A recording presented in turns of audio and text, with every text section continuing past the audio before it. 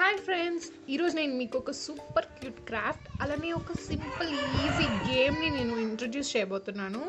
దానికోసం వచ్చేసి మనకి ఏదైనా కార్డ్బోర్డ్ కానీ లేకపోతే ఏదైనా శారీ బాక్స్ అయినా సరే తీసుకోండి. వేస్ట్ ఐటెం ఏదైనా పర్లేదు. నేను వచ్చేసి ఈ ప్లేట్ హెల్ప్తో నేను దీన్ని రౌండ్గా షేప్ అయితే గీసుకుంటున్నాను. కట్ చేసుకోవడానికి ఈజీగా ఉంటుంది. రౌండ్ షేప్ కావాలి మనకి. ఆ ప్లేట్ హెల్ప్తో నేను ఇలా రౌండ్ షేప్ అయితే ప్రిపేర్ చేసేసుకున్నాను. నెక్స్ట్ ఏదైనా ఒక కలర్ పేపర్ని కానీ ఏదైనా వేస్ట్ పేపర్ కానీ తీసుకొని దాన్ని కూడా ఇలానే రౌండ్ షేప్లో ఇలా నేను ఆ పేపర్ని కట్ చేస్తాను కదా, ఈ పేపర్ని దీనికి స్టిక్ చేద్దాం.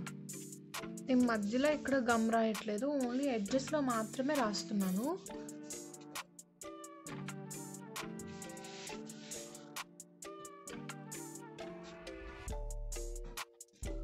ఈ విధంగా ఆ తర్వాత ఈ కార్డ్బోర్డ్కి పేపర్ని స్టిక్ చేసేస్తున్నాను.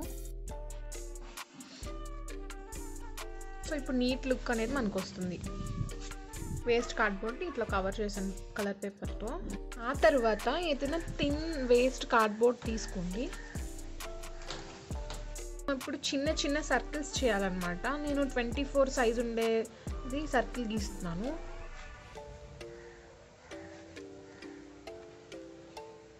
ఈ విధంగా చిన్న చిన్న సర్కిల్స్ అయితే మనం గీసుకున్నాం కదా, ఇప్పుడు వీటిని నీట్గా కట్ చేసుకుందాం.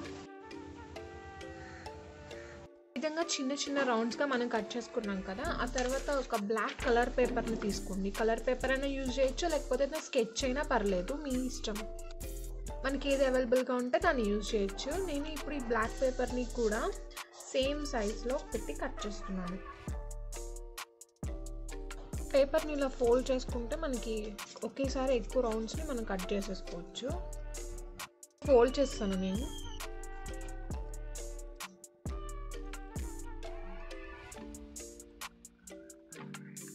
సో ఈ విధంగా మన రౌండ్స్ని కట్ చేసేసుకోవచ్చు.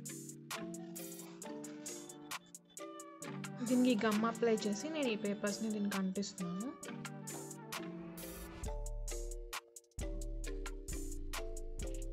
అలానే ప్రతి గేమ్లో కూడా టోకెన్స్, కాయిన్స్ లేదా పక్స్ అంటారు కదా. సో ఈ గేమ్లో మనకి వచ్చేసి మొత్తం 30 కావాలని.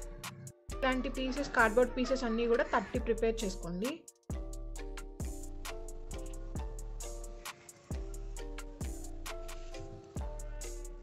వాటిల్లో ఒక 6 కాయిన్స్ మాత్రం విడిగా తీసుకోండి. మనం బగ్కి 3D ఎఫెక్ట్ అనేది కలిగించడం కోసం నేను ఈ 6 కాయిన్స్ తీసి దీనికి స్టిక్ చేస్తున్నాను.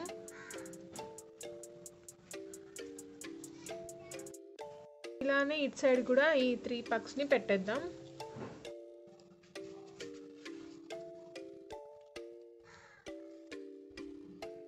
సో ఇప్పుడు 3D ఎఫెక్ట్ అనేది వచ్చేసింది. అలాగే నేను ఇప్పుడు ఐస్ అండ్ మౌత్ గీస్తాను చూడండి. నాకు మిగిలిపోయిన బ్లాక్ పేపర్ ఉంది కదా, ఐస్ కోసం అయితే నేను ఈ స్మాల్ రౌండ్స్ తీసుకుంటున్నాను.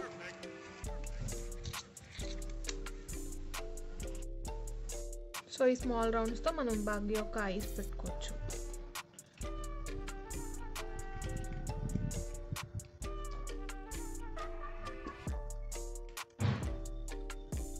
కలర్ పేపర్ యూజ్ చేయాలని ఏం లేదు, స్కెచెస్ అయినా యూజ్ చేసుకోవచ్చు, పెయింట్స్ అయినా యూజ్ చేసుకోవచ్చు. మనకి ఏది అవైలబుల్గా ఉంటే దాన్ని యూజ్ చేసుకుందాం.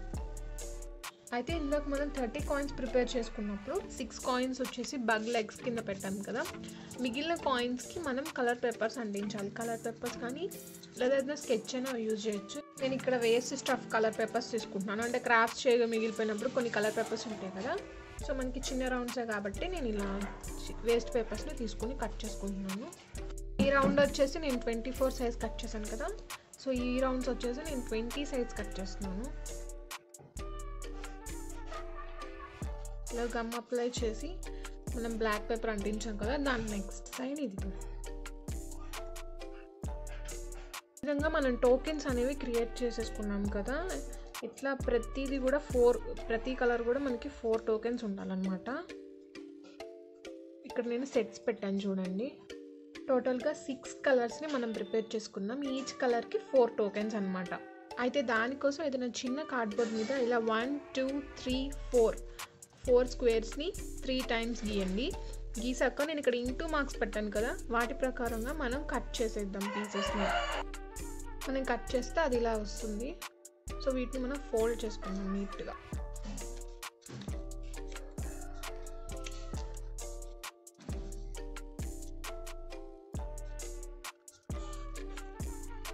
దాన్ని మనం ఇలా ఫోల్డ్ చేసుకుంటూ స్క్వేర్ లాగా ప్రిపేర్ చేసుకోవచ్చు.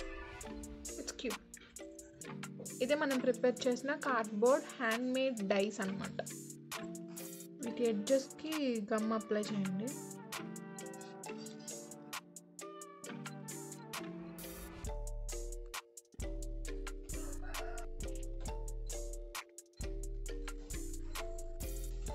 అండ్ లాస్ట్గా ఈ ఎడ్జెస్కి కూడా నేను గమ్ అప్లై చేస్తున్నాను. వీటిని ఇలా ఫోల్డ్ చేసేయాలి. సో క్యూట్ డైస్ ప్రిపేర్ అయిపోయింది కదా. సో మనం కలర్ డైస్ ప్రిపేర్ చేద్దాం అనుకున్నాం కాబట్టి ఇక్కడ కలర్ పేపర్స్ని అంటిద్దాం. అయితే ఇందాక నేను చెప్పాను కదా వేస్ట్ స్టఫ్తో అంటిద్దామని. దీని మీద రౌండ్స్ కట్ చేసుకుని ఈ డైస్కి మనం అంటించేస్తే కలర్ డైస్ ప్రిపేర్ అయిపోతుంది. ఇక్కడ 19 సైజులో గీస్తున్నాను.